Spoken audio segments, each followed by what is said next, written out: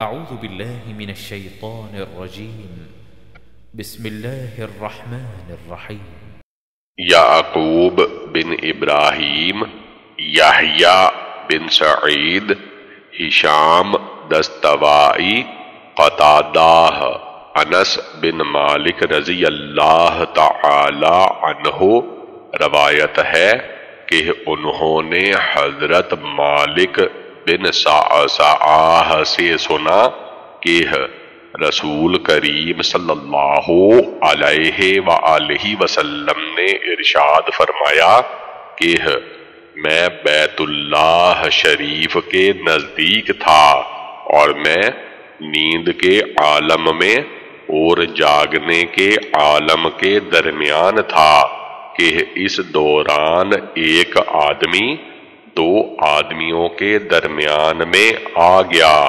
مراد فرشتہ ہے، اور اس جگہ سونے کا ایک تشت لایا گیا جو کہ حکمت اور ایمان سے پر تھا، تو میرا سینہ چاک کیا گیا اور میرا سینہ حلق سے لے کر پیٹ تک چاک کیا گیا اور میرا قلب زمزم کے پانی سے دھویا گیا۔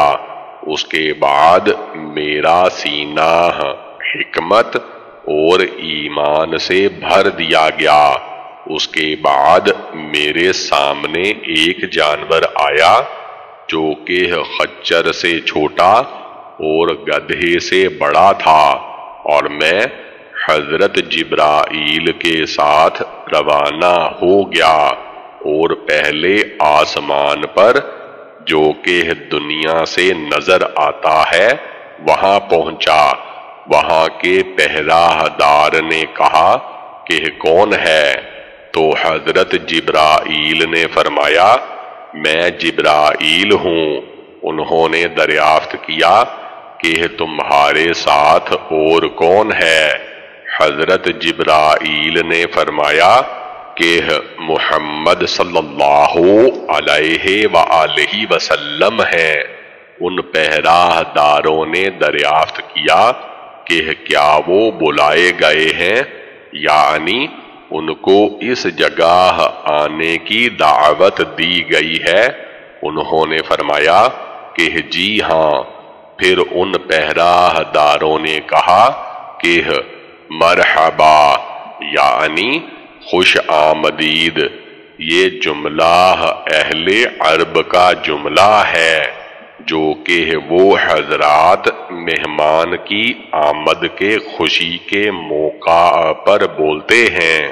اس جملہ کا مطلب یہ ہے کہ تم کشادہ اور بہترین جگہ آ گئے ہو۔ حضرت جبرائیل فرماتے ہیں کہ پھر میں حضرت آدم کی خدمت میں حاضر ہوا اور میں نے ان کو سلام کیا۔ انہوں نے فرمایا مرحبا اے صاحب زادے اور اے نبی صلی اللہ علیہ وآلہ وسلم۔ پھر ہم دونوں دوسرے آسمان پر پہنچے۔ اس جگہ بھی ہم سے دریافت کیا کہ کون آیا ہے؟ حضرت جبرائیل نے فرمایا کہ میں جبرائیل ہوں۔ پہرہ داروں اور محافظین نے عرض کیا کہ تمہارے ساتھ کون ہے؟ انہوں نے فرمایا میرے ساتھ محمد صلی اللہ علیہ وآلہ وسلم ہیں۔ پھر اسی طریقہ سے کہا، یعنی دریافت کیا گیا کہ وہ بلائے گئے ہیں، یعنی ان کو دعوت دی گئی ہے؟ حضرت جبرائیل نے فرمایا کہ جی ہاں، ان کو دعوت دی گئی ہے۔ پھر انہوں نے مرحبا فرمایا اور فرمایا کہ بہت بہتر ہے، تشریف لے آئیں۔ پھر میں یحییٰ اور حضرت عیسیٰ کی خدمت میں حاضر ہوا اور ان کو سلام کیا۔ انہوں نے فرمایا کہ مرحبا بھائی، اور نبی صلی اللہ علیہ وآلہ وسلم۔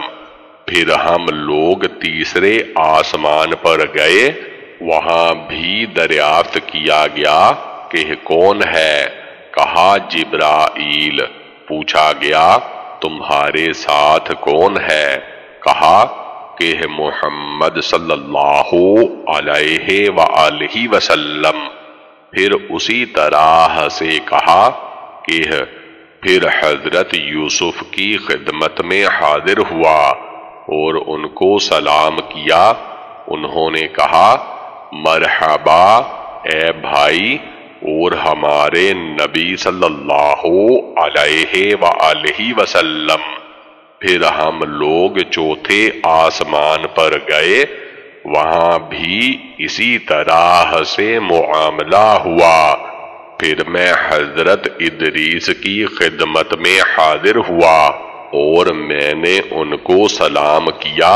انہوں نے فرمایا بھائی صاحب، اور ہمارے نبی صلی اللہ علیہ وآلہ وسلم۔ اس کے بعد ہم دونوں پانچویں آسمان پر پہنچے۔ اس مقام پر بھی ہمارے ساتھ یہی معاملہ پیش آیا اور میں حضرت ہارون کے نزدیک پہنچا اور ان کو سلام کیا۔ انہوں نے فرمایا خوش آمدید اے ہمارے بھائی اور نبی صلی اللہ علیہ وآلہ وسلم۔ پھر ہم لوگ چھٹے آسمان پر گئے، وہاں بھی اسی طریقہ سے واقعہ پیش ہوا۔ حضرت موسیٰ کی خدمت میں حاضر ہوا اور ان کو سلام کیا۔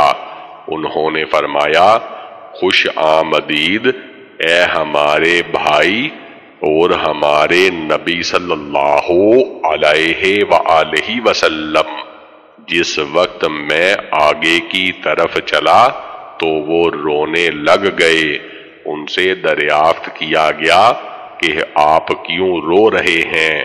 فرمایا کہ یہ نوجوان کہ جس کو آپ نے دنیا میں میرے آگے بعد نبی بنا کر بھیجا، ان کی امت میں سے میری امت سے زیادہ اور بہتر لوگ جنت میں داخل ہوں گے، یہاں تک کہ ہم لوگ ساتویں آسمان پر پہنچ گئے۔ وہاں پر بھی اسی طریقہ سے ہم سے سوالات کیے گئے۔ پھر میں حضرت ابراہیم کے نزدیک پہنچا، میں نے ان کو سلام کیا۔ انہوں نے فرمایا اے میرے بیٹے خوش آمدید، اور اے نبی صلی اللہ علیہ وآلہ وسلم خوش آمدید۔ اس کے بعد مجھے بیت المعمور کی زیارت کرائی گئی۔ بیت المعمور فرشتوں کا قبلہ ہے۔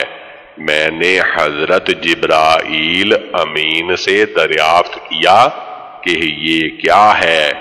حضرت جبرائیل نے فرمایا یہ بیت المعمور ہے، اس میں روزانہ 70,000 فرشتے نماز ادا فرماتے ہیں۔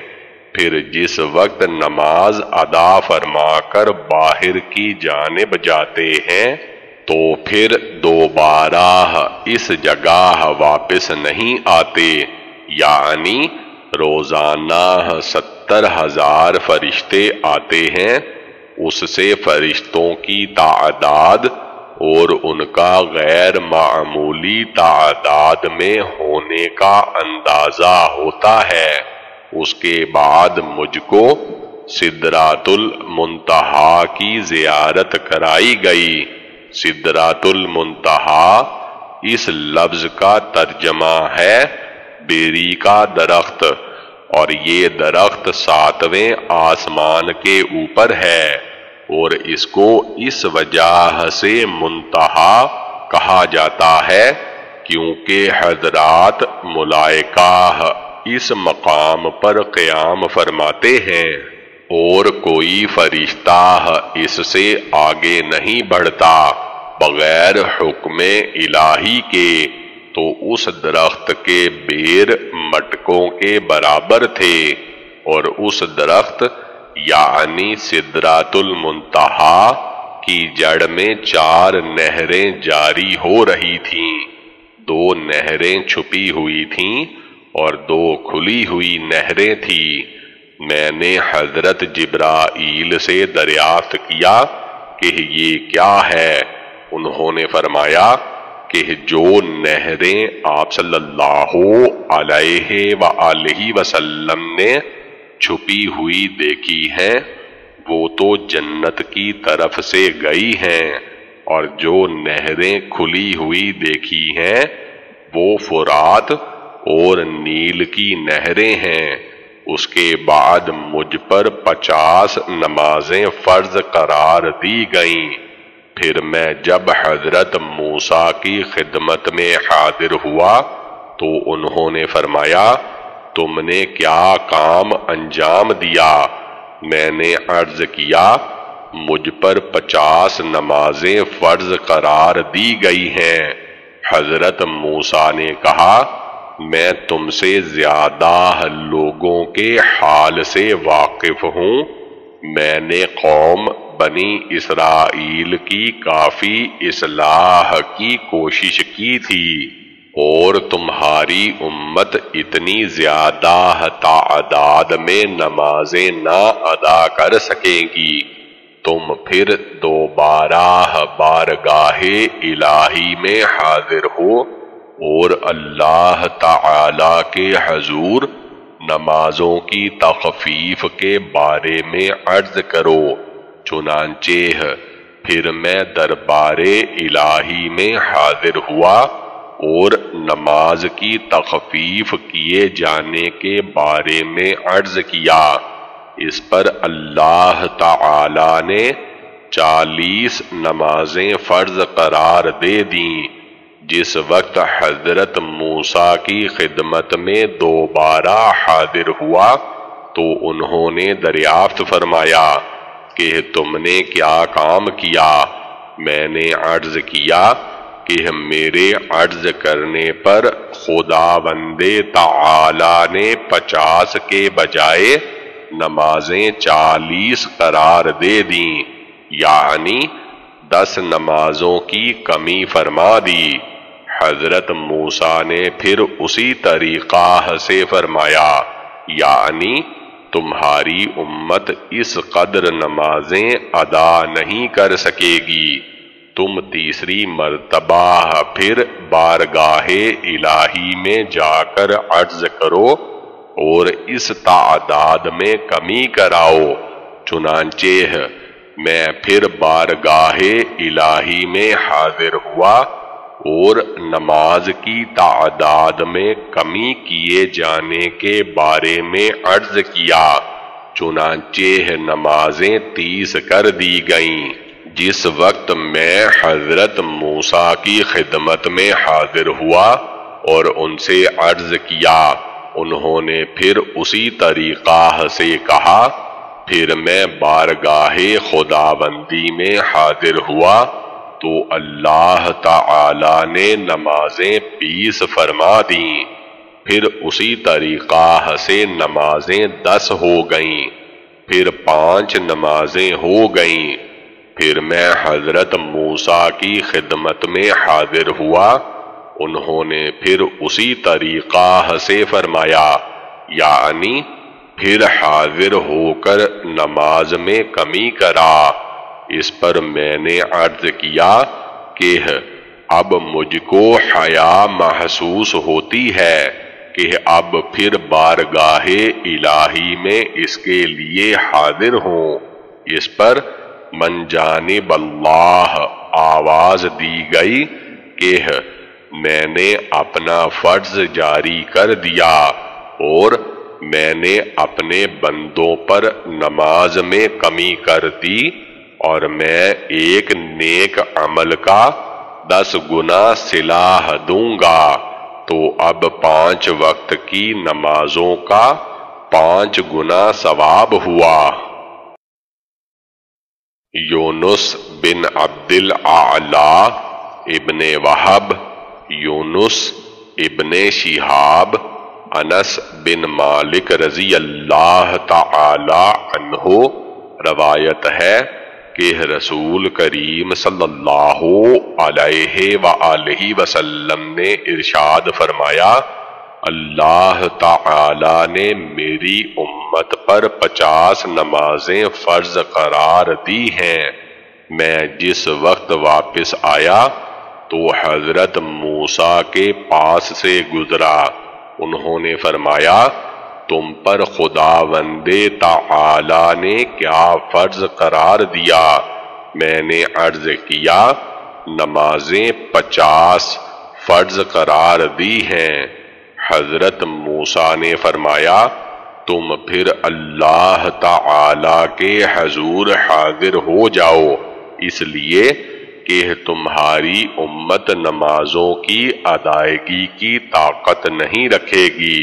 چنانچہ میں اپنے پروردگار کی خدمت میں حاضر ہوا اور ان سے عرض کیا، اللہ تعالی نے نمازیں آدھی تعداد میں فرما دیں۔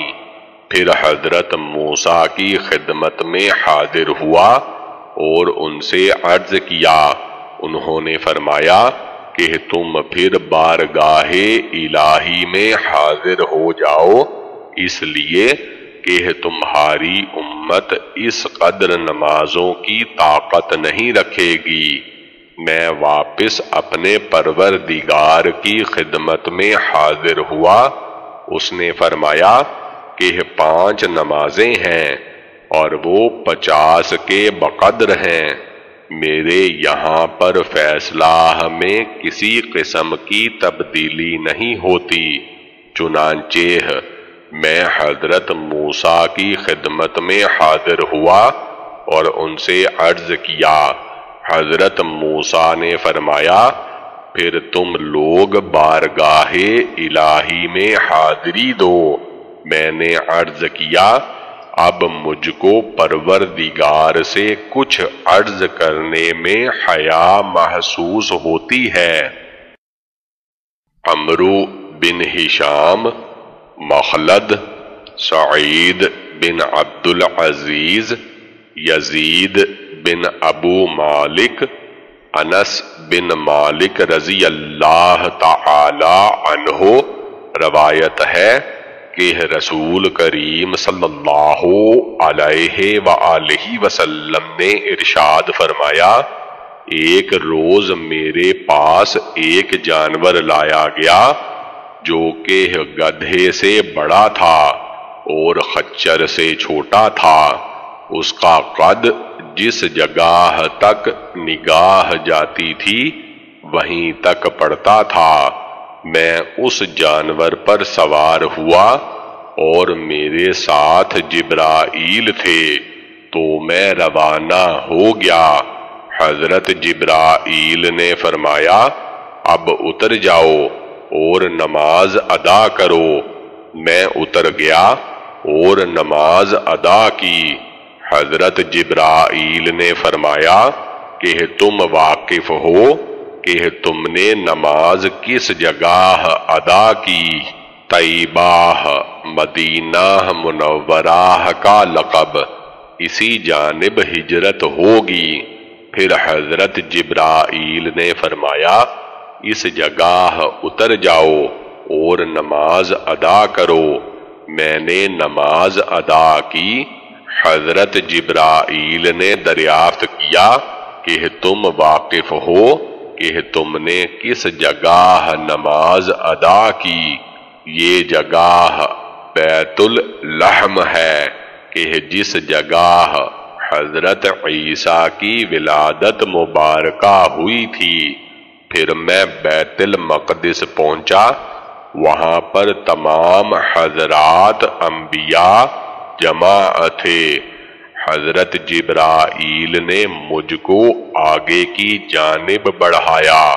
میں تمام حضرات کا امام بنا۔ پھر حضرت جبرائیل مجھ کو چڑھا کر آسمان اول پر لے گئے۔ اس جگہ حضرت آدم سے میری ملاقات ہوئی۔ اس کے بعد دوسرے آسمان پر لے گئے، وہاں پر دونوں خالہ زاد بھائی حضرت عیسیٰ اور حضرت یحییٰ سے ملاقات ہوئی۔ پھر تیسرے آسمان پر لے گئے، وہاں پر حضرت یوسف سے میری ملاقات ہوئی۔ پھر چوتھے آسمان پر لے گئے، وہاں پر میری ملاقات حضرت ہارون سے ہوئی۔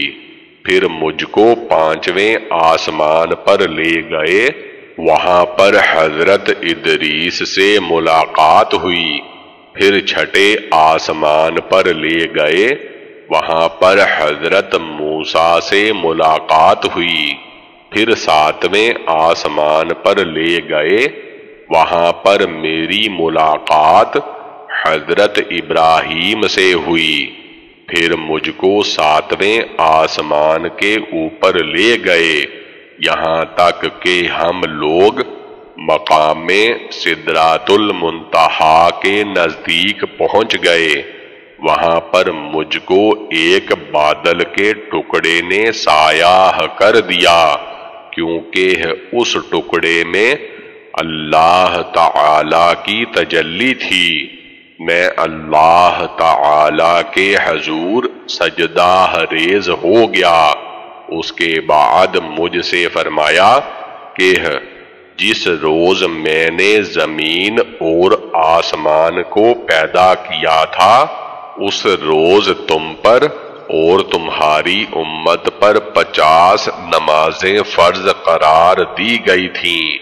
اب ان نمازوں کو آپ ادا فرمائیں، اور ان نمازوں کو آپ کی امت کو بھی ادا کرنا چاہیے۔ بہرحال میں واپس آ کر حضرت ابراہیم کی خدمت میں حاضر ہوا۔ انہوں نے مجھ سے کوئی بات نہیں دریافت کی۔ پھر میں حضرت موسیٰ کی خدمت میں حاضر ہوا۔ انہوں نے فرمایا کہ کس قدر نمازیں آپ کے ذمہ قرار دی گئی ہیں، اور تمہاری امت پر کتنی نمازیں ادا کرنا لازم فرمایا گیا ہے؟ میں نے عرض کیا کہ 50 نمازیں۔ حضرت موسیٰ نے فرمایا کہ نہ تو تمہارے اندر اس قدر طاقت ہے، اور نہ ہی تمہاری امت میں اس قدر طاقت ہے۔ اس وجہ سے تم پھر اپنے پروردگار کی خدمت میں واپس جاؤ، اور نمازوں کی تعداد میں تم کمی کراؤ۔ چنانچہ میں واپس ہو گیا۔ پھر اللہ تعالی نے نمازوں کی تعداد میں 10 نمازوں کی کمی فرما دی، یہاں تک کہ وہ نمازیں صرف 5 باقی رہ گئیں۔ اس پر حضرت موسیٰ نے فرمایا کہ تم واپس جاؤ اور پھر ایک مرتبہ نمازوں کی تعداد میں کمی کرا لو۔ اس وجہ سے قوم بنی اسرائیل پر 2 نمازیں قرار دی گئی تھیں، وہ لوگ اس نماز کو ادا نہیں کر سکے۔ چنانچہ پھر میں دربار الہی میں حاضر ہوا اور نماز کی تعداد میں کمی کرانا چاہی۔ اس پر اللہ تعالی نے فرمایا کہ جس روز سے میں نے آسمان اور زمین کو پیدا کیا ہے، اسی روز تم پر اور تمہاری امت پر 50 نمازیں فرض قرار دی گئی تھیں۔ اب یہ 5 نمازیں 50 نمازوں کے برابر ہیں، تو تم لوگ ان نمازوں کو ادا کرو، اور آپ کی امت بھی ان نمازوں کو ادا کرے۔ مطلب یہ ہے کہ 5 نمازوں سے کم نہ ہوگی، اور 5 نمازیں اب قطعی اور لازمی قرار دے دی گئی ہیں۔ اس کے بعد حضرت موسیٰ کی خدمت میں حاضر ہوا۔ انہوں نے فرمایا کہ تم جاؤ، پھر تم اللہ تعالی کے حضور واپس جاؤ۔ اب یہ بات اچھی طرح میرے ذہن نشین ہو چکی تھی، یہ حکم اب قطعی اور لازمی ہے، اس وجہ سے میں پھر بارگاہ خداوندی میں نماز میں تخفیف کے لیے نہیں گیا۔ احمد بن سلیمان، یحییٰ بن آدم، مالک بن مغول، زبیر بن عدی، طلحہ بن مصرف، مراہ عبداللہ بن مسعود رضی اللہ تعالی عنہ سے روایت ہے کہ جس وقت رسول کریم صلی اللہ علیہ وآلہ وسلم معراج میں تشریف لے گئے تو آپ صلی اللہ علیہ وآلہ وسلم کو سدرۃ المنتہا تک لے گئے، اور وہ چھٹے آسمان میں ہے۔ جو چیزیں یعنی نیک اعمال اور نیک ارواح زمین سے اوپر کی طرف جاتی ہیں اور وہ وہاں پر ٹھہر جاتی ہیں، اسی طریقہ سے جو چیزیں یعنی احکام خداوندی اوپر سے نازل ہوتے ہیں وہ بھی وہاں پر پہنچ کر ٹھہر جاتے ہیں، یہاں تک کہ فرشتے ان احکام کا جس جگہ کے بارے میں حکم ہوتا ہے وہ ان احکام کو اس جگہ پہنچاتے ہیں۔ یہ آیت کریمہ اذ یغشا سدرۃ ما یغشا تلاوت فرمائی، اور حضرت عبداللہ نے اس آیت کریمہ کو تلاوت فرمایا، یعنی جس وقت سدرۃ المنتہا کو ڈھانپ لیا۔ حضرت عبداللہ نے فرمایا اس سے مراد سونے کے پروانے ہیں، اور اللہ تعالی کے انوار کو سونے کے پروانوں سے تشبیہ دی گئی۔ ایک روایت میں ہے یعنی سونے کی ٹڈیاں، تو رسول کریم صلی اللہ علیہ وآلہ وسلم کو شب معراج میں 3 چیزیں عطا فرمائی گئی ہیں، ایک تو نماز 5 وقت کی، اور دوسری آیت کریمہ سورۃ بقرہ یعنی آمن الرسول بما انزل الیہ من ربہ والمؤمنون کل آمن باللہ وملائکتہ وکتبہ ورسلہ لا نفرق بین احد من رسولہ وقالوا سمعنا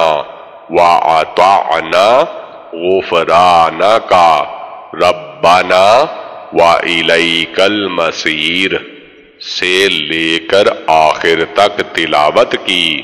تیسرے جو شخص آپ صلی اللہ علیہ وآلہ وسلم کی امت میں سے انتقال کر جائے لیکن اللہ تعالی کے ساتھ اس نے کسی کو شریک نہ کیا ہو تو اس کے گناہ معاف کر دیے جائیں گے۔ سلیمان بن داود ابن وہب انس بن مالک رضی اللہ تعالی عنہ سے روایت ہے کہ نمازیں مکہ مکرمہ میں فرض ہوئیں اور 2 فرشتے رسول کریم صلی اللہ علیہ وآلہ وسلم کی خدمت میں حاضر ہوئے اور آپ صلی اللہ علیہ وآلہ وسلم کو زمزم کے کنویں پر لے گئے وہاں پر ان کا پیٹ چاک کیا گیا اور آپ صلی اللہ علیہ وآلہ وسلم کی آنتیں باہر نکال کر سونے کی تشت میں رکھ دی گئیں، پھر ان کو زمزم کے پانی سے دھویا گیا، پھر ان کے اندر علم و حکمت بھر دیا گیا۔ اسحاق بن ابراہیم، سفیان، زہری، عروہ، عائشہ صدیقہ رضی اللہ تعالی عنہا سے روایت ہے کہ پہلے 2 رکعات تھیں، پھر سفر کی نماز اپنی حالت پر رہی، یعنی سفر میں 2 ہی رکعات رہیں، ظہر اور عصر اور عشاء اور نماز فجر، لیکن مغرب کی نماز تو برابر ہے، اور سفر اور حالت قیام دونوں میں سے اس کا ایک ہی حکم ہے، اور یہی حکم نماز فجر کا ہے۔ محمد بن ہاشم بعلبکی، ولید، ابو عمرو اوزاعی سے روایت ہے کہ انہوں نے دریافت کیا حضرت ابن شہاب اور زہری سے کہ رسول کریم صلی اللہ علیہ وآلہ وسلم کی نماز ہجرت سے پہلے کس طریقہ سے تھی، تو انہوں نے فرمایا کہ مجھ سے حضرت عروہ نے بیان فرمایا، انہوں نے حضرت عائشہ صدیقہ رضی اللہ تعالی عنہا سے سنا کہ اللہ تعالی نے پہلے اپنے رسول پر 2 ہی رکعت نماز فرض فرمائی، پھر حضر میں یعنی حالت قیام میں 4 رکعت پوری فرمائیں، اور حالت سفر میں 2 رکعت ہی مکمل باقی رہیں، اس میں کمی نہیں ہوئی۔ قتیبہ، مالک، صالح بن کیسان، عروہ، عائشہ صدیقہ رضی اللہ تعالی عنہا سے روایت ہے کہ نماز کی 2 رکعت فرض ہوئیں، پھر نماز سفر اپنی ہی حالت میں رہی، اور حضر یعنی قیام کی حالت میں نماز میں اضافہ کر دیا گیا۔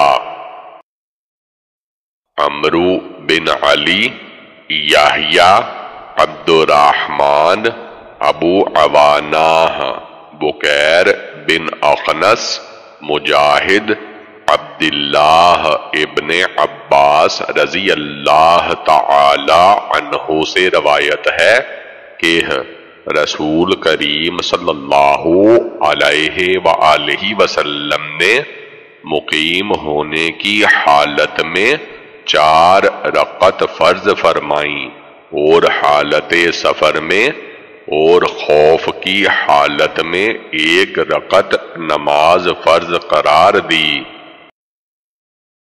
یوسف بن سعید، حجاج بن محمد، محمد بن عبداللہ اشعثی، عبداللہ بن ابو بکر بن حارث بن ہشام، امیہ بن عبداللہ بن خالد بن اسید سے روایت ہے کہ انہوں نے عبداللہ بن عمر سے فرمایا کہ تم کس طریقہ سے نماز قصر ادا کرتے ہو، حالانکہ اللہ تعالی نے ارشاد فرمایا ہے کہ تم لوگوں پر کسی قسم کا گناہ نہیں ہے نماز کے قصر کرنے میں، اگر تم کو خوف ہو کفار کے فساد کا۔ قصر کا مدار خوف پر ہے، اب خوف کا عالم نہیں۔ عبداللہ بن عمر نے جواب میں فرمایا، اے میرے بھتیجے، رسول کریم صلی اللہ علیہ وآلہ وسلم ہم لوگوں کے پاس ایسی حالت میں تشریف لائے تھے جبکہ ہم لوگ گمراہ تھے، اسلام کی معمولی بات سے بھی ناواقف تھے۔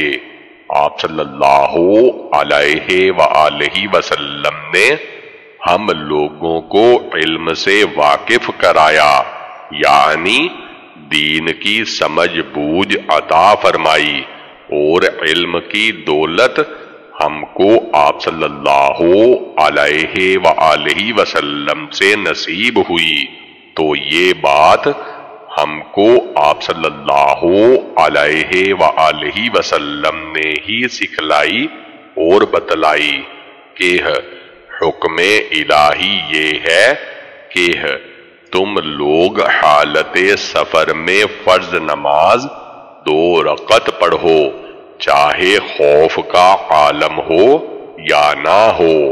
پس قرآن کریم سے نماز قصر خوف کی حالت میں پڑھنا ثابت ہوتا ہے، اس لیے جس طریقہ سے قرآن کریم کی آیات پر عمل کرنا ضروری ہے، اسی طریقہ سے حدیث شریف پر بھی عمل کرنا ضروری ہے۔ قتیبہ، مالک، ابو سہیل، طلحہ بن عبید اللہ سے روایت ہے کہ نجد کا باشندہ ایک روز خدمت نبوی صلی اللہ علیہ وآلہ وسلم میں حاضر ہوا، جو پریشان حال اور بدحال لگ رہا تھا، اور اس شخص کی آواز کی جھن جھن ہم لوگ محسوس کر رہے تھے، لیکن اس شخص کی گفتگو نہیں سمجھتے تھے، یہاں تک کہ وہ شخص نزدیک پہنچ گیا۔ ہم کو معلوم ہوا کہ یہ شخص اسلام کا مفہوم سمجھ رہا ہے۔ رسول کریم صلی اللہ علیہ وآلہ وسلم نے فرمایا، اسلام کا تعارف یہ ہے کہ 5 وقت کی نمازیں ادا کرنا رات اور دن میں۔ اس شخص نے عرض کیا، اس کے علاوہ تو کوئی نماز میرے ذمہ نہیں ہے۔ آپ صلی اللہ علیہ وآلہ وسلم نے ارشاد فرمایا، نہیں، اور اب اس کے علاوہ کوئی دوسری نماز تمہارے ذمہ نہیں ہے، لیکن نماز نفل تم چاہو تو پڑھ لو، اور ماہ رمضان المبارک کے روزے رکھنا۔ اس شخص نے عرض کیا، میرے اوپر اس کے علاوہ تو کوئی بات لازم نہیں ہے۔ آپ صلی اللہ علیہ وآلہ وسلم نے فرمایا، نہیں، تمہارا دل چاہے تو نفلی روزہ رکھو۔ اس کے بعد آپ صلی اللہ علیہ وآلہ وسلم نے زکوٰۃ کے بارے میں بیان فرمایا۔ اس نے عرض کیا، کیا اس کے علاوہ تو کچھ اور مجھ کو ادا کرنا ضروری نہیں ہے؟ آپ صلی اللہ علیہ وآلہ وسلم نے فرمایا کہ نہیں، لیکن نفلی طریقہ سے جو تمہارا دل چاہے دے دینا۔ پھر وہ شخص پشت پھیر کر روانہ ہو گیا، اور وہ شخص یہ کہتا ہوا جا رہا تھا کہ اللہ کی قسم، میں اس میں کسی قسم کی کوئی کمی بیشی نہیں کروں گا۔ رسول کریم صلی اللہ علیہ وآلہ وسلم نے ارشاد فرمایا، اس شخص نے نجات حاصل کر لی اگر اس نے سچ بولا ہے۔ قتیبہ، نوح بن قیس، خالد بن قیس، قتادہ، انس سے روایت ہے کہ ایک شخص نے رسول کریم صلی اللہ علیہ وآلہ وسلم سے دریافت کیا کہ اللہ تعالی نے اپنے بندوں پر کس قدر نمازیں لازم قرار دی ہیں؟ آپ صلی اللہ علیہ وآلہ وسلم نے فرمایا، اللہ تعالی نے اپنے بندوں پر 5 وقت کی نمازیں فرض قرار دی ہیں۔ اس شخص نے عرض کیا، یا رسول اللہ، ان نمازوں میں آگے یا پیچھے کسی قسم کی کوئی نماز فرض ہے؟ آپ صلی اللہ علیہ وآلہ وسلم نے فرمایا، اللہ تعالی نے اپنے بندوں کو 5 وقت کی نمازیں فرض قرار دی ہیں۔ اس شخص نے قسم کھائی کہ میں اب ان نمازوں میں کوئی اضافہ نہیں کروں گا اور نہ کسی قسم کی کوئی کمی کروں گا۔ رسول کریم صلی اللہ علیہ وآلہ وسلم نے ارشاد فرمایا، اگر اس شخص نے سچ کہا ہے تو یہ شخص جنت میں داخل ہو گیا۔ عمرو بن منصور، ابو مسہر، سعید بن عبد العزیز، ربیعہ بن یزید، ابو ادریس خولانی، ابو مسلم خولانی، حبیب امین، عوف بن مالک اشجعی سے روایت ہے کہ ہم لوگ رسول کریم صلی اللہ علیہ وآلہ وسلم کی خدمت میں بیٹھے تھے۔ آپ صلی اللہ علیہ وآلہ وسلم نے 3 مرتبہ یہی ارشاد فرمایا کہ تم بیعت نہیں کرتے، اللہ تعالی کے رسول سے ہم لوگوں نے اپنے ہاتھ بڑھائے اور آپ صلی اللہ علیہ وآلہ وسلم سے بیعت کی۔ پھر ہم نے عرض کیا، حضرت رسول کریم صلی اللہ علیہ وآلہ وسلم، بیعت تو ہم لوگ آپ صلی اللہ علیہ وآلہ وسلم سے کر چکے ہیں، لیکن یہ بیعت کون سے کام پر ہے؟ آپ صلی اللہ علیہ وآلہ وسلم نے فرمایا کہ تم لوگ اللہ تعالی کی عبادت کرو اور تم اس کے ساتھ کسی کو شریک نہ قرار دو اور 5 نمازیں ادا کرو۔ پھر ہلکی آواز سے ایک کلمہ ارشاد فرمایا کہ تم کبھی کسی کے سامنے دستے سوال نہ پھیلانا۔ قتیبہ، مالک، یحییٰ بن سعید، محمد بن یحییٰ بن حبان، ابن محیریز سے روایت ہے کہ ایک شخص نے جو کہ قبیلہ بنی کنانہ سے تھا کہ جس کو مخدی کہتے تھے، ایک شخص سے سنا کہ جس کی کنیت ابو محمد تھی، وہ کہتے تھے کہ نماز وتر واجب ہے۔ اس مخدی شخص نے کہا کہ میں نے یہ بات سن کر حضرت عبادہ بن صامت کی خدمت میں حاضر ہوا۔ میں ان کے سامنے پہنچا اور وہ اس وقت مسجد کی طرف جا رہے تھے۔ میں نے ابو محمد کا قول نقل کیا۔ حضرت عبادہ نے فرمایا کہ ابو محمد نے غلط بیان کیا۔ میں نے رسول کریم صلی اللہ علیہ وآلہ وسلم سے سنا، آپ صلی اللہ علیہ وآلہ وسلم فرماتے تھے 5 نمازیں ہیں جن کو اللہ تعالی نے بندوں پر فرض قرار دیا ہے۔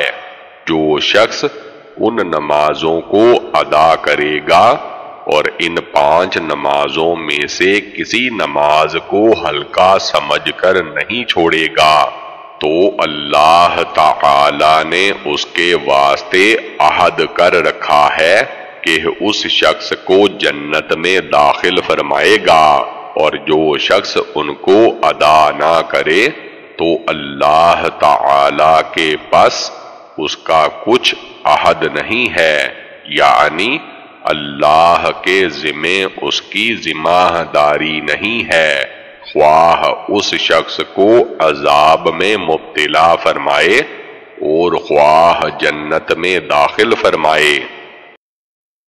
قتیبہ، لیث ابن حاد، محمد بن ابراہیم، ابو سلمہ، ابو ہریرہ رضی اللہ تعالی عنہ روایت ہے کہ رسول کریم صلی اللہ علیہ وآلہ وسلم نے ارشاد فرمایا، تم لوگ بتلاؤ، اگر تم لوگوں میں سے کسی کے دروازے پر ایک نہر ہو اور اس میں ہر ایک دن میں 5 مرتبہ غسل کرے، کیا اس شخص میں کسی قسم کا کوئی میل رہے گا؟ حضرات صحابہ کرام رضی اللہ تعالی عنہم نے عرض کیا، نہیں، کوئی میل نہیں رہے گا۔ اس پر آپ صلی اللہ علیہ وآلہ وسلم نے فرمایا، بس یہی مثال ہے کہ 5 وقت کی نمازوں کی اللہ تعالی ان کی وجہ سے گناہوں سے مغفرت فرما دیتا ہے۔ حسین بن حریث، فضل بن موسیٰ، حسین بن واقد، عبداللہ بن بریدہ سے روایت ہے کہ رسول کریم صلی اللہ علیہ وآلہ وسلم نے ارشاد فرمایا، ہمارے اور منافقین کے درمیان جو معاہدہ ہے کہ ہم ان کو قتل نہیں کرتے بلکہ ان پر احکام اسلام لاگو کرتے ہیں، وہ نماز ہے کہ جس شخص نے نماز چھوڑ دی وہ کافر ہو گیا، ایسے شخص کا کفار میں شمار ہوگا اور ان کا قتل درست ہو جائے گا۔ احمد بن حرب، محمد بن ربیعہ ابن جریج، ابو زبیر، جابر سے روایت ہے کہ رسول کریم صلی اللہ علیہ وآلہ وسلم نے ارشاد فرمایا، بندہ اور کفر میں امتیاز نہیں ہے مگر نماز کا چھوڑنا۔ ابو داود، ہارون ابن اسماعیل، حمام، قتادہ، حسن، حریث بن قبیصہ سے روایت ہے کہ میں مدینہ منورہ میں حاضر ہوا اور میں نے عرض کیا، اے اللہ، تو مجھے ایک ساتھی اور رفیق عطا فرما۔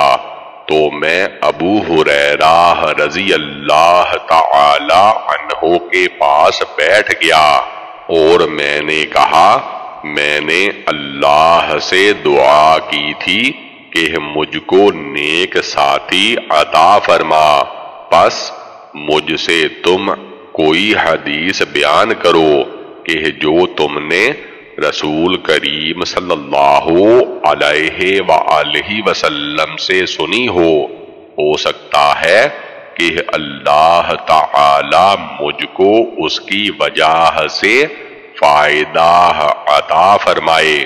انہوں نے کہا کہ میں نے رسول کریم صلی اللہ علیہ وآلہ وسلم سے سنا، آپ صلی اللہ علیہ وآلہ وسلم نے ارشاد فرمایا، قیامت کے دن سب سے پہلے نماز کا حساب ہوگا اگر نماز عمدہ نکل آئے یعنی شرائط کے مطابق اور ارکان کے مطابق اپنے وقت پر نماز ادا کی تو وہ شخص مراد کو پہنچ گیا، اور نماز بری نکل آئی تو وہ شخص خسارہ اور نقصان میں پڑ گیا اور برباد ہو گیا۔ اور اگر فرض نماز میں کچھ کمی واقع ہو گئی تو فرشتوں سے کہا جائے گا کہ تم لوگ میرے بندہ کی کچھ نماز نفل میں سے فرض کو مکمل کر لو، اس کے بعد دوسرے اعمال کی بھی یہی حالت ہوگی۔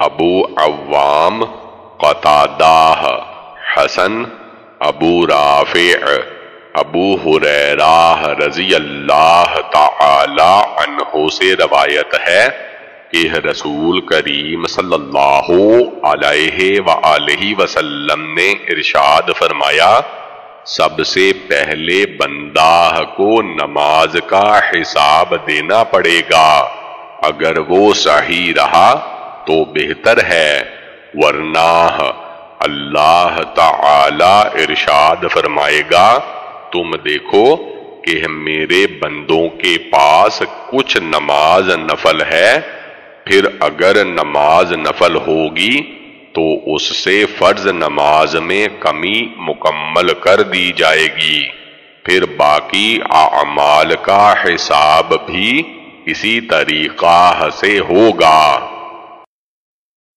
اسحاق بن ابراہیم، نضر بن شمیل، حماد بن سلمہ، ازرق بن قیس، یحییٰ بن یعمر، ابو ہریرہ رضی اللہ تعالی عنہ روایت ہے کہ رسول کریم صلی اللہ علیہ وآلہ وسلم نے ارشاد فرمایا، سب سے پہلے بندہ سے قیامت کے دن نماز کا حساب لیا جائے گا، پس اگر اس کی نماز مکمل اور درست تو ٹھیک ہے، ورنہ خداوند تعالی فرمائے گا، میرے بندوں کے پاس کچھ نماز نفل ہے، پھر اگر نماز نفل ہوگی تو اس سے فرض نماز کی کمی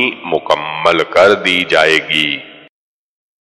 محمد بن عثمان بن ابو صفوان ثقفی، بہز بن اسد، شعبہ، محمد بن عثمان بن عبداللہ، ابو عثمان بن عبداللہ، موسیٰ بن طلحہ، ابو ایوب سے روایت ہے کہ ایک شخص نے عرض کیا، یا رسول اللہ صلی اللہ علیہ وآلہ وسلم، مجھ کو کوئی ایسا عمل ارشاد فرمائیں کہ جو جنت میں پہنچا دے۔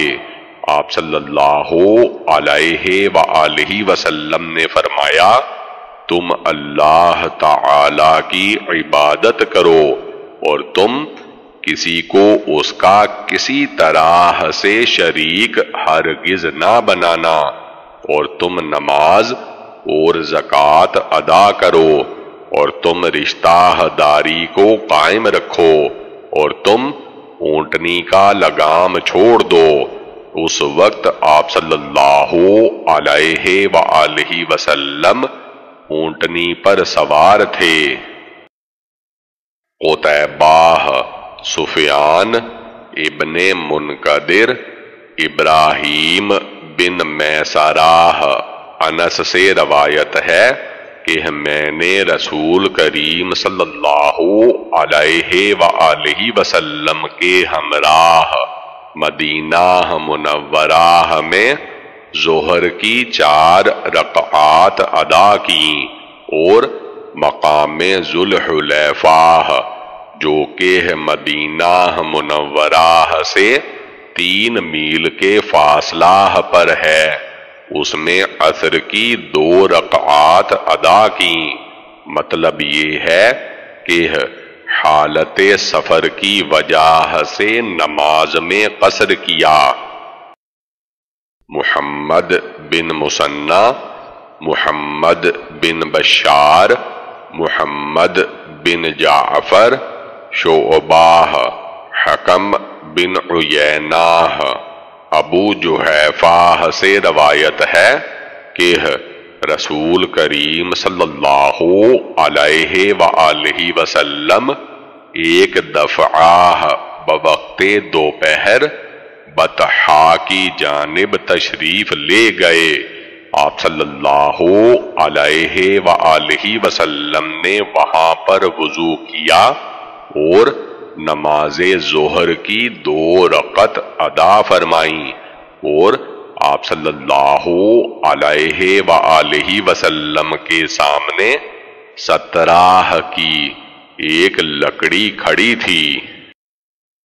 محمود بن غیلان، وکیع، مسعر ابن ابو خالد، بختری بن ابو بختری، ابو بکر بن عمارہ بن رویبہ ثقفی سے روایت ہے کہ میں نے رسول کریم صلی اللہ علیہ وآلہ وسلم سے سنا، آپ صلی اللہ علیہ وآلہ وسلم فرماتے تھے کہ دوزخ میں کبھی وہ شخص داخل نہ ہوگا کہ جس نے سورج نکلنے سے قبل نماز پڑھی اور غروب آفتاب سے قبل نماز پڑھی، یعنی نماز فجر اور عصر پڑھی، اور خاص طور پر ان 2 نمازوں کا اہتمام کیا۔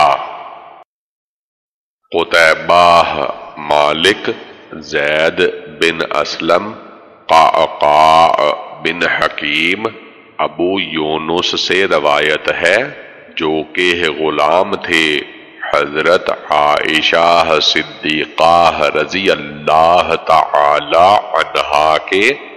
حضرت عائشہ صدیقہ رضی اللہ تعالی عنہا نے مجھے حکم فرمایا ایک قرآن کریم کی کتابت کا، اور فرمایا کہ جس وقت آیت کریمہ حافظوا علی الصلاوات والصلاۃ الوسطی تک پہنچ جاؤ تو مجھے بتلا دینا۔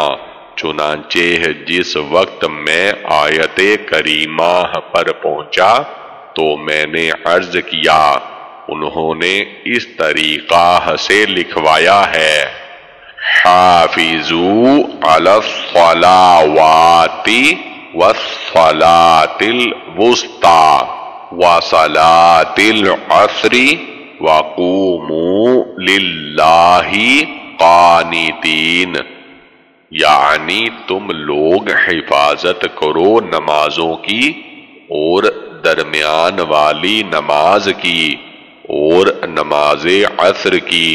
اور پھر فرمایا، میں نے رسول کریم صلی اللہ علیہ وآلہ وسلم سے اس آیت کریمہ کو اسی طریقہ سے سنا ہے۔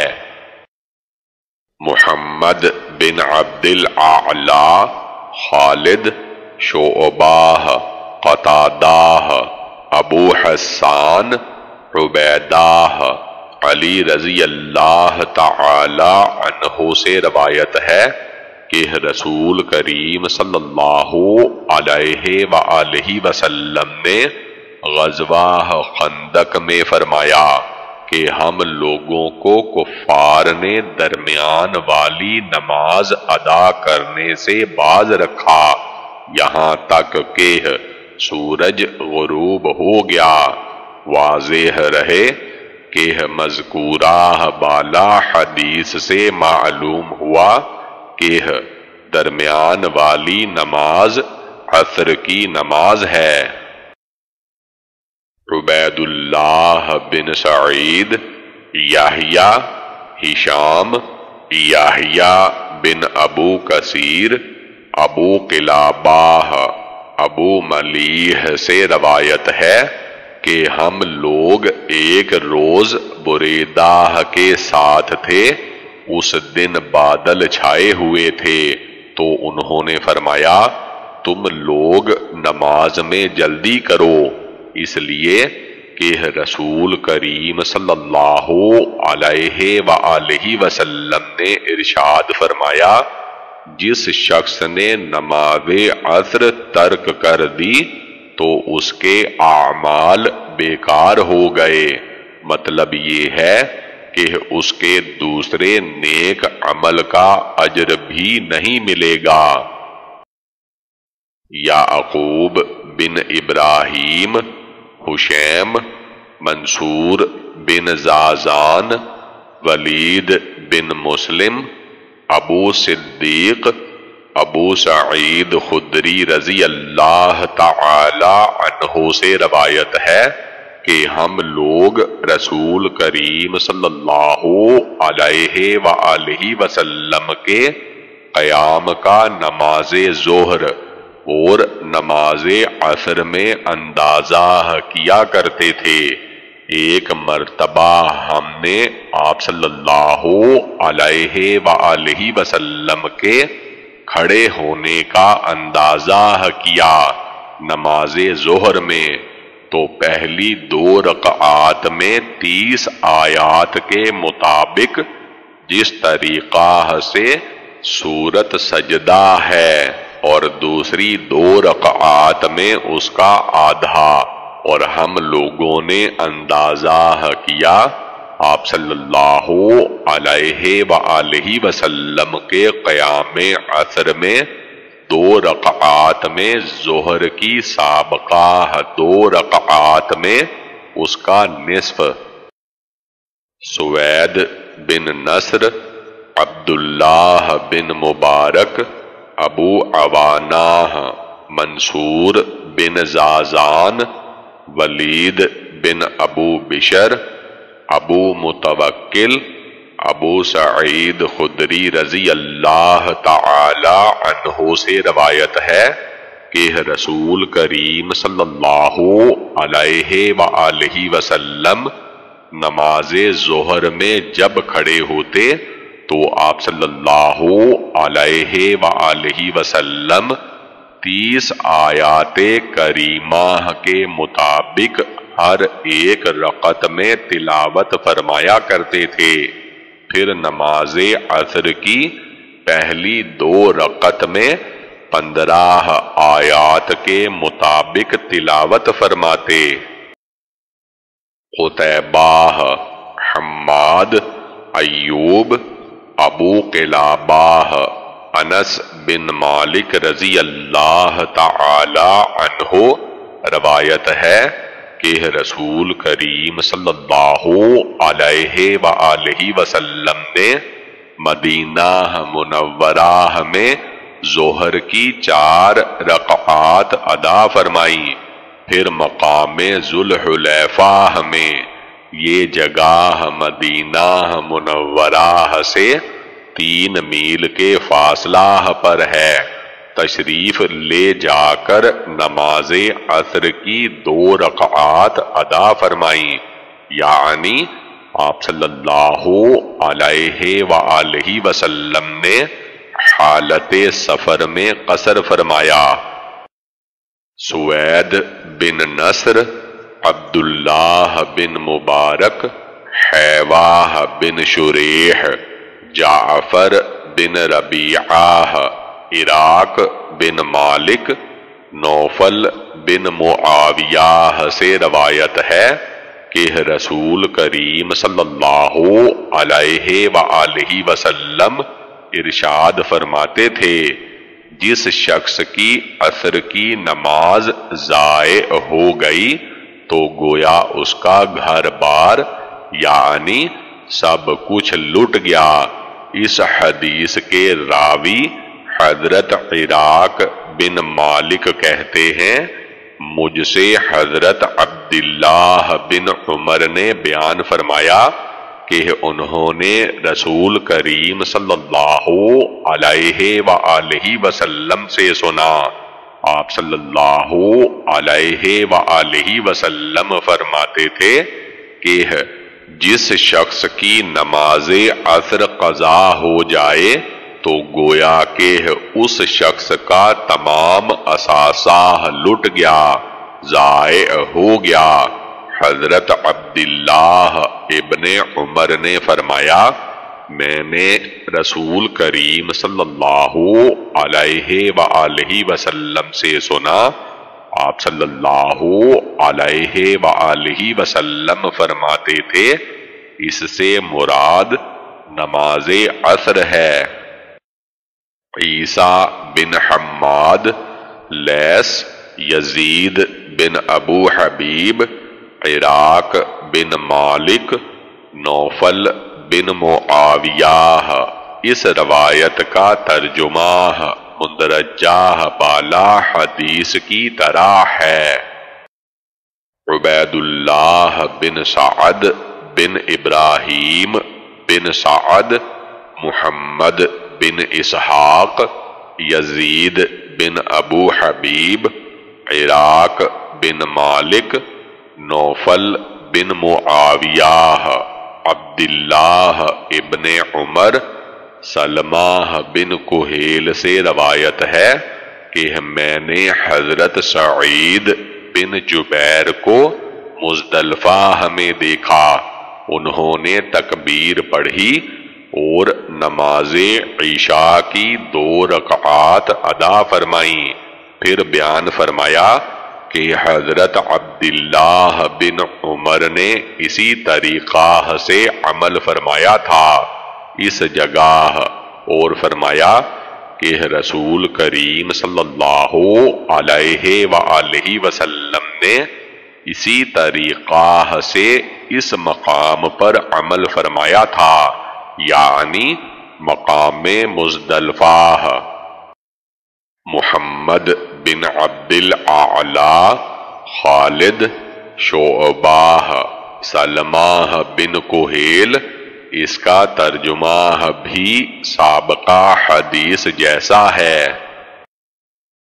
نصر بن علی، علی بن نصر، عبد الاعلی، معمر، زہری، عروہ، عائشہ صدیقہ رضی اللہ تعالی عنہا سے روایت ہے کہ رسول کریم صلی اللہ علیہ وآلہ وسلم نے نماز عشاء میں تاخیر فرمائی، یہاں تک کہ آپ صلی اللہ علیہ وآلہ وسلم کو حضرت عمر کی آواز آئی، انہوں نے فرمایا کہ خواتین اور بچے سب کے سب سو گئے، پھر رسول کریم صلی اللہ علیہ وآلہ وسلم روانہ ہوئے اور ارشاد فرمایا کہ تمہارے علاوہ اس نماز کو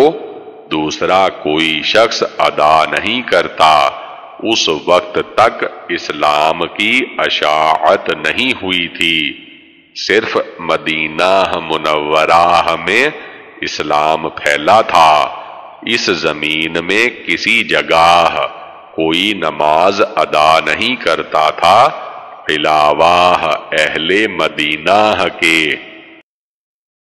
عمرو بن یزید، بہز بن اسد، شعبہ، حکم سے روایت ہے کہ حضرت سعید بن جبیر نے ہمارے ہمراہ مقام مزدلفہ میں نماز مغرب کی 3 رکعات ادا فرمائی تکبیر کے ساتھ، پھر آپ نے فرمایا کہ عبداللہ بن عمر نے اسی طریقہ سے کیا تھا، اور انہوں نے بیان فرمایا کہ رسول کریم صلی اللہ علیہ وآلہ وسلم نے اسی طریقہ سے کیا ہے۔ عمرو بن یزید، بہز بن اسد، شعبہ سلمہ بن کہیل سعید بن جبیر سے روایت ہے کہ میں نے عبداللہ بن عمر کو دیکھا کہ انہوں نے نماز مقام مزدلفہ میں ادا فرمائی تو تکبیر پڑھی اور نماز مغرب کی 3 رکعات ادا فرمائی۔ اس کے بعد فرمایا کہ میں نے رسول کریم صلی اللہ علیہ وآلہ وسلم کو دیکھا کہ اس مقام پر آپ صلی اللہ علیہ وآلہ وسلم اسی طریقہ سے عمل فرماتے تھے۔ قتیبہ، مالک، ابو زناد، اعرج، ابو ہریرہ رضی اللہ تعالی عنہ روایت ہے کہ رسول کریم صلی اللہ علیہ وآلہ وسلم نے ارشاد فرمایا، تم لوگوں کے پاس مسلسل فرشتے آتے جاتے ہیں، بعض فرشتے رات میں آتے جاتے ہیں اور بعض فرشتے دن میں آتے جاتے، اور تمام فرشتے نماز فجر میں جمع ہوتے ہیں اور نماز عصر میں جمع ہوتے ہیں۔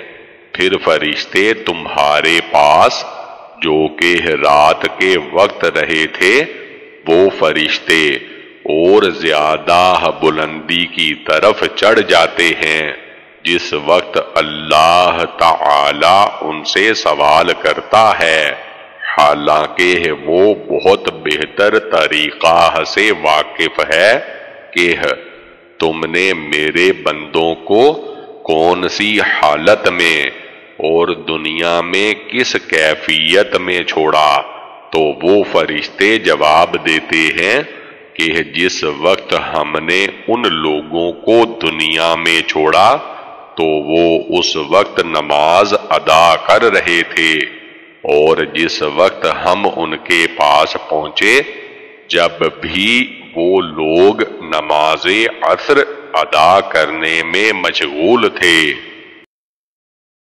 کثیر بن عبید، محمد بن حرب، زبیدی، زہری، سعید بن مسیب، ابو ہریرہ رضی اللہ تعالی عنہ روایت ہے کہ رسول کریم صلی اللہ علیہ وآلہ وسلم نے ارشاد فرمایا کہ نماز با جماعت تنہا شخص کی نماز سے 25 حصہ زیادہ ہوتی ہے، اور رات اور دن کے فرشتے ہر ایک نماز فجر میں جمع ہوتے ہیں۔ پس اگر تم چاہو تو آیت کریمہ اقیم الصلاۃ لدلوک الشمس سے لے کر مشہودہ تک تلاوت کرو۔ عمرو بن علی، یعقوب بن ابراہیم، یحییٰ بن سعید، اسماعیل، ابو بکر بن عمارہ بن رویبہ سے روایت ہے کہ میں نے حضرت صلی اللہ علیہ وآلہ وسلم سے سنا، آپ صلی اللہ علیہ وآلہ وسلم فرماتے تھے، جو شخص نماز ادا کرے سورج طلوع ہونے سے پہلے یعنی نماز فجر پڑھے، اور سورج غروب ہونے سے پہلے کی نماز یعنی نماز عصر ادا کرے تو وہ شخص دوزخ میں نہیں داخل ہوگا۔ محمد بن بشار، یحییٰ بن سعید، سفیان، ابو اسحاق، براء بن عازب سے روایت ہے کہ رسول کریم صلی اللہ علیہ وآلہ وسلم کے ہمراہ ہم لوگ بیت المقدس کی جانب 16 یا 17 ماہ تک نمازیں ادا کیں۔ اس کے بعد آپ صلی اللہ علیہ وآلہ وسلم کو بیت اللہ شریف کی جانب نماز ادا کرنے کا حکم ہوا، یعنی قبلہ کا رخ تبدیل کر دیا گیا۔ محمد بن اسماعیل بن ابراہیم، اسحاق بن یوسف، زکریا بن ابو زائدہ، ابو اسحاق براء بن عازب سے روایت ہے کہ رسول کریم صلی اللہ علیہ وآلہ وسلم مدینہ منورہ تشریف لائے تو بیت المقدس کی جانب 16 ماہ تک رخ کر کے نمازیں ادا فرمائیں۔ پھر آپ صلی اللہ علیہ وآلہ وسلم کو بیت اللہ شریف کی جانب رخ کر کے نماز ادا کرنے کا حکم ہوا۔ ایک انصاری صحابی رسول کریم صلی اللہ علیہ وآلہ وسلم کے ہمراہ نماز ادا کر کے انصار کی ایک جماعت کے پاس پہنچا اور وہ جماعت نماز ادا کر رہی تھی۔ اس نے کہا، میں شہادت دیتا ہوں اس بات کی کہ رسول کریم صلی اللہ علیہ وآلہ وسلم کو بیت اللہ شریف کی جانب رخ کر کے نماز ادا کرنے کا حکم ہو گیا۔ وہ لوگ اسی وقت بیت اللہ شریف کی جانب رخ کر کے نماز ادا کرنے لگے۔ عیسیٰ بن حماد، احمد بن عمرو بن سراح، حارث بن مسکین، ابن وہب، یونس ابن شہاب، سالم، عبداللہ بن عمر رضی اللہ تعالی عنہ روایت ہے کہ رسول کریم صلی اللہ علیہ وآلہ وسلم نماز نفل اونٹنی پر ادا فرمایا کرتے تھے۔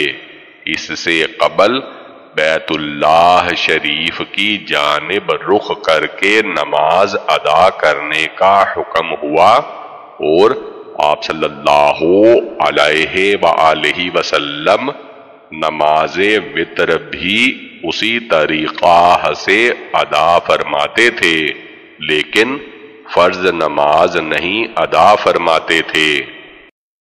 عمرو بن علی، محمد بن مثنی، یحییٰ، عبد المالک، سعید بن جبیر، عبداللہ ابن عمر رضی اللہ تعالی عنہ سے روایت ہے کہ رسول کریم صلی اللہ علیہ وآلہ وسلم جس وقت مکہ مکرمہ سے مدینہ منورہ تشریف لا رہے تھے تو آپ صلی اللہ علیہ وآلہ وسلم اپنے جانور پر نماز ادا فرماتے اور آیت کریمہ فَأَيْنَمَا تُوَلُّوا فَثَمَّ وَجْهُ اللَّهِ آخر تک اس سلسلے میں نازل ہوئی۔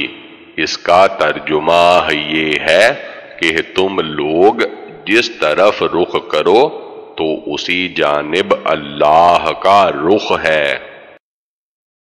قتیبہ بن سعید، مالک، عبداللہ بن دینار، عبداللہ ابن عمر رضی اللہ تعالی عنہ سے روایت ہے کہ رسول کریم صلی اللہ علیہ وآلہ وسلم اپنی اونٹنی پر نماز ادا فرماتے تھے حالت سفر میں۔ جس طرف وہ اونٹنی رخ کرتی آپ صلی اللہ علیہ وآلہ وسلم اسی جانب رخ کر کے نماز ادا فرماتے۔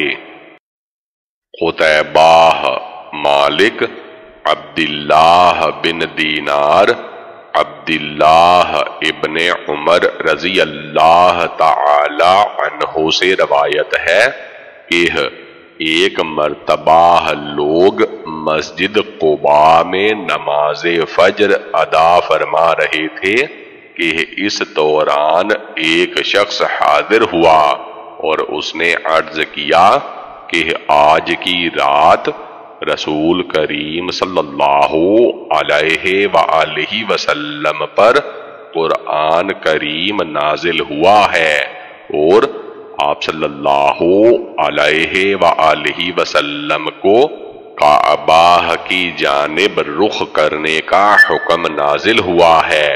پس ان حضرات نے اسی وقت یعنی بحالت نماز ہی رخ کعبہ کی جانب کر لیا۔ پہلے ان کا چہرہ ملک شام کی جانب تھا، پھر ان لوگوں نے بیت اللہ کی جانب رخ کر لیا۔